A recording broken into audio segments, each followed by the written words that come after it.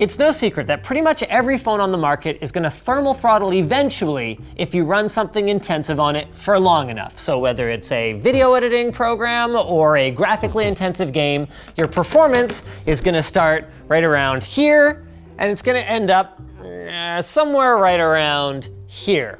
But what we don't know is how does that difference in performance between a peak and a sustained state get impacted by installing a phone case? Because here's the thing.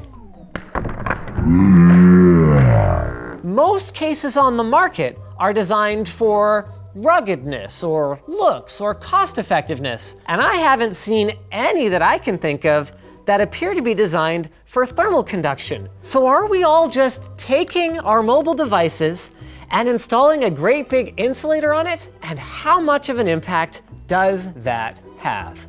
We're gonna find out.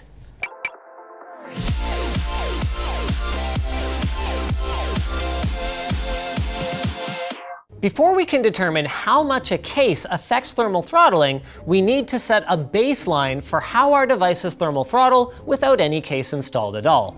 Now, in the interest of fairness, we're going to be testing both camps. So representing Android, we've got the Galaxy S10 Plus, and representing the iPhone, we've got the iPhone XS Max. Which side do you want to play for today? Team iPhone, Team Android, Team iPhone. I'm doing it. So, we're gonna use Geekbench, and we're going to do subsequent runs just like I did in my phone water cooling video a couple years ago to see how our performance tracks over time. 3, 2, 1, go. Yeah.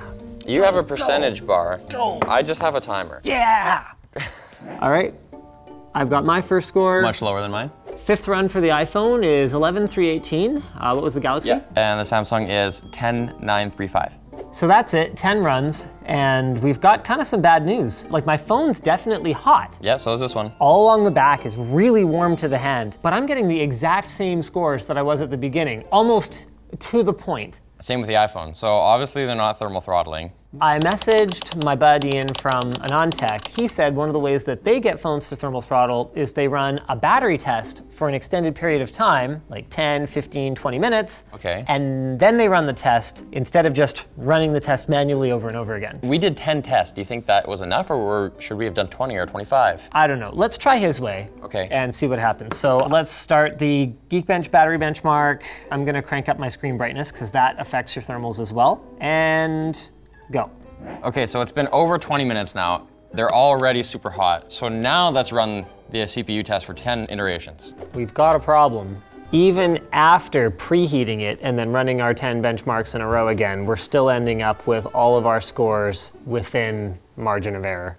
Okay, so one of the things I've heard is that Android handset manufacturers will purposely tune their devices to check what software is being run, and if it's a benchmark program, it'll actually allow the phone to heat up more than it normally would before thermal throttling the processor. So one of the ways that you can mitigate that is to use a program called an APK extractor, grab the APK, the install file for the app, off the phone, rename it to something else, then put it back on. So if you change the name of the program, it won't be on their whitelist anymore. Some of them will behave that way. The problem, though, is that that doesn't help us with the iPhone. No, because we can't sideload stuff on an iPhone. And there's not that many tests for this kind of stuff in the App Store. Like, they have Antutu, but I've run it 6 times now. There's no change. Fortunately, there's still 3D Mark. Last chance, this has to work. So how are we gonna run this one? On the iPhone, it's a little different than Android. I'm gonna use Slingshot Extreme Unlimited, which pretends that there's no such thing as VSync and lets it just run as fast as it can off screen. And then I'm gonna use Slingshot Extreme Unlimited OpenGLES 3.1 as my option here, and then I'm gonna go ahead and run. Okay, so what do we wanna do, 10 runs here? Better make it 12. Odd choice. You just never know what's gonna happen. I don't trust it.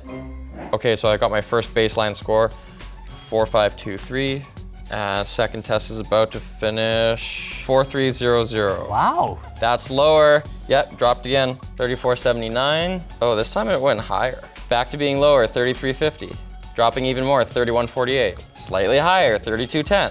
Lower again, 3115. Final round, lowest score yet, 3078. a clear trend. So we had that one outlier where it kind of spiked back up, but then other than that, this is gonna be really easy to map against. Yeah.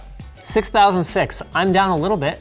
This one's actually back up again, 60.53. 59.44. Wait, what? 44.95. That's it, baby. We just dropped 25. We're throttling now. I think it's not gonna go back up. Like, feel that. That's hot. Like, it's really hot. I just don't know if it's gonna keep going down further. So it could either be like up here and then crash and like just kind of 2 tiers, or it could crash and then keep going down like sloping. Yeah, 45.29, 44.73, 45.38, final test, 44.97. We know what we're looking for. With the iPhone, we're looking for either a faster decay. So a steeper curve. Yeah, or a slower decay if maybe the case aids in cooling. Or it falls farther, if it gets hotter than it ever did and performs worse than it ever did. And then with the S10 Plus, we're looking for whether it will hold for as many runs or fewer runs or more runs before it throttles down. And maybe drops farther than ever? Or maybe drops further. Okay, so to the shopping mall! Charge it!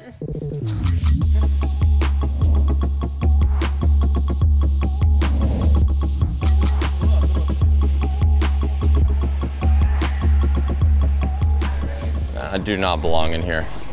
Should we try one of these leather wallet ones? That looks like that traps heat big time.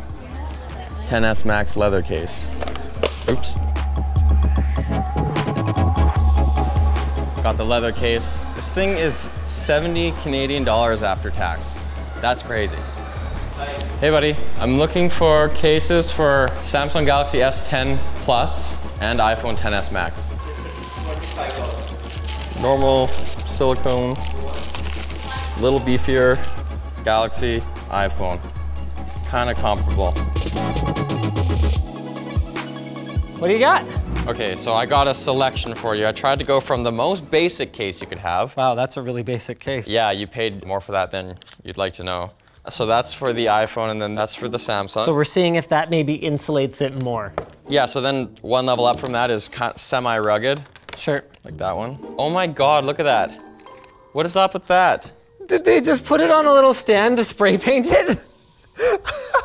And then I got you some wallet cases. Okay. And then I got you the actual official leather case from the Apple Store. You don't want to know. 70 US dollars? Not US. Or Canadian. Appalling. Can we return this? So let's start with the most basic cases. Oh, this thing sucks. Look at it, it's like jiggly in there. This is basic by like every definition. And go. So we're finished our 12 runs. For our Android device, we ended up with basically exactly the same behavior. We throttled at the same run and down to the same amount. So as far as we can tell, putting a really sort of basic plastic case on your phone is not going to have any noticeable impact. Pretty much the same story with the iPhone as well, except there's a bit of problems with 3D Mark on this one. It crashed around test 2, so we couldn't just pretend that test 3 counted as test 2. Right, because it's actually run for more time now. It is getting it hotter, so we did an extra test, test 13, but even with all that, it's pretty much the same results as no case. The trend line is still very similar, so it's hard to draw a conclusion yet. Shall we move on to the rugged case? Yes. All right, let's do it. Yeah, this is exactly the same. That surprises me, actually. Me too. I would have thought as we go into thicker cases, I mean, they're made out of things that are not known to be excellent heat conductors. I guess these aren't the most rugged cases. This isn't an OtterBox or anything, but it's like a lot more substantial than this, but I guess it doesn't make a difference. All right, wallet case time. And it's the same. Okay. Do you want to try running them with the cases closed? Yes. Now that's interesting. So on the iPhone, we not only throttle immediately and harder, we actually end up at a significantly lower steady state. So it looks like the iPhone XS Max actually relies in a very significant way on its screen for cooling, which makes me wonder then, why didn't covering the back matter? Okay, so I'm done. There's still the Apple branded leather case. The $70 leather case, all right. Do you have any theories? Like, you're a motorcyclist, you wear leather, so there's no wind going through. I wouldn't say that my experience with leather is that it feels more insulaty than plastic though, so. Okay, so we're done with the leather case. It actually kind of beat the baseline. Better than a bare phone. I mean, barely. It's probably just margin of error, I guess. But it's definitely not worse. It's not worse. Definitely not worse. So, unfortunately, this video didn't end up being the make your phone run faster with this easy trick conclusion that we had maybe hoped for. So what we found from all of our testing is that phones thermal throttle, absolutely. It's dependent on the workload.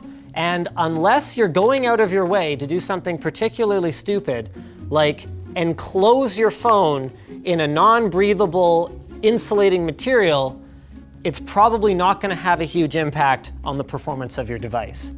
This is a good answer, Linus. That means we can have our performance and protection too. This is the world we want to live in. So this is like the ultra-thin animal skin condom. I only use recycled condoms. Inside joke from the roast, go watch it. So thanks for watching, guys. If you disliked this video, you can hit that button, but if you liked it, hit like, get subscribed, or maybe consider checking out where to buy the stuff we featured at the link in the video description. To be clear, we're not recommending that mall kiosk, but you know, if... This is really hard to get this off. That's a tight fit. Maybe we recommend the Apple genuine leather case. I'm not sure about that one either. Also down there is our merch store, which has cool shirts like that one, and our community forum, which you guys should totally join. We have shirts kind of like this one, but we don't have a long sleeve yet. We're working on that. I want that. Ooh, there it is.